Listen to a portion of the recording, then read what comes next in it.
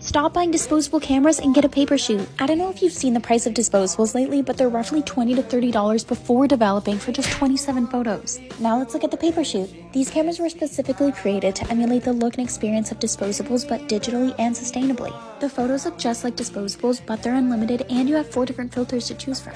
At $120, these are a one-time purchase that will last years. And with the price of disposables rounding out at around $40 after developing, you'd only need to buy 3 to 4 to make up the price of one paper shoot.